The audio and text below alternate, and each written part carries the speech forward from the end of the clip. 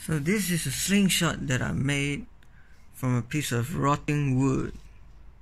So you can see here, it's dried out wood that I found in the park from one of those big trees that grow there.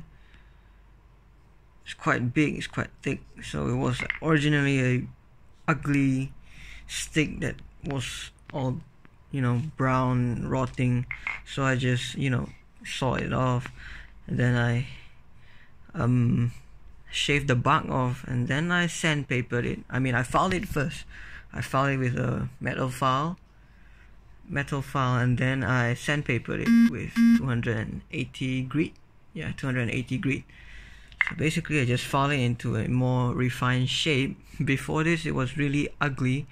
Well, now it's it's still ugly, but I didn't even shave this off because I thought maybe something different, because when I hold it, I hold the slingshot with a right hand. So yes, when I hold it, it goes like this, and this finger wraps around like this. I feel it's more stable that way. So why not just leave it there? It's quite comfortable. So after I sandpapered it, it's a lot smoother. The only thing that I skipped while making this was to add an oil coating. So you can see it's still bare wood that's unprotected. But anyway, it's a slingshot, it works the same way. So I got no phone stand, but I can see these are bike tubes, your bicycle's inner tube, and this is a little bit too long.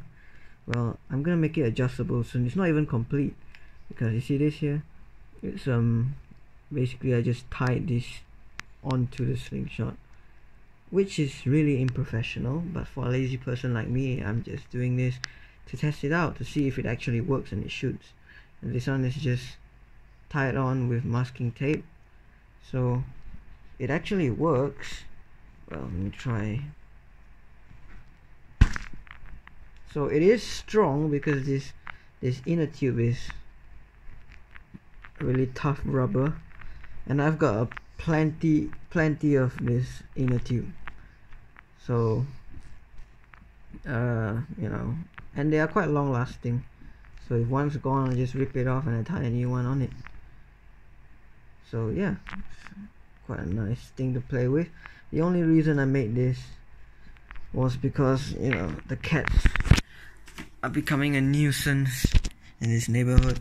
I'm just planning to take maybe tiny pebbles, fire them at the cats. Hopefully they don't come back, because these cats, they're stray cats, and all they do is just screw up my life. See, they climb on my car, they scratch the car all over. After I've polished, they scratch it again. After I've polished the next round, they scratch it again, and it's been going on for many years. Also, these cats like to come to the garden and take a dump. Almost every single day I find a new piece of poop somewhere in the garden. And I have done many things. We fenced up, but cats can climb over fences, so that was no use. I've even tried taking a stick to try and hit them and make them go away, but they just keep coming back. They don't learn. So hopefully with this and some small pebbles, or maybe even rubber, tiny pieces of rubber that really hurt when they hit, yeah, maybe you'll teach them a lesson after this. So pretty good. It's solid wood. So from rubbish wood to a weapon, not bad. I'm on my semester break, so I've got nothing better to do. I feel a sense of accomplishment, kind of happy with it. So yeah.